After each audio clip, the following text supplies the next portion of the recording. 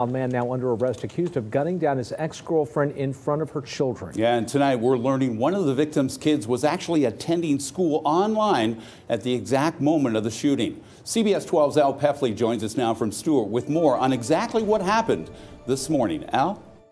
Sheriff's investigators say the victim's children were in the house at the time of the murder. Now their mother is gone and her ex-boyfriend is behind bars.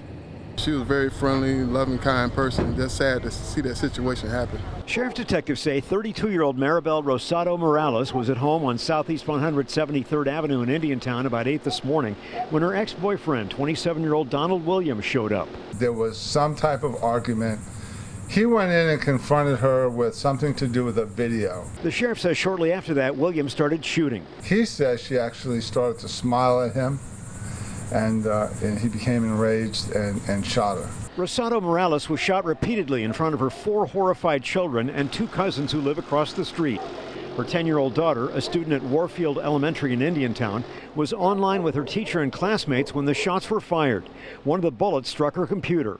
The teacher's statement is that she heard a commotion, knew it was some kind of confrontation, muted it, and then watched the 10-year-old put her hands up to her ears. After that, the screen went blank. Detectives say Williams fled the shooting scene on a bicycle and then boarded a bus to Stuart. But the bus driver got suspicious and called 911. The SWAT team responded and arrested Williams. The victim, Maribel Rosado Morales, was airlifted to Lawnwood Medical Center in Fort Pierce but did not survive. I think it's horrible.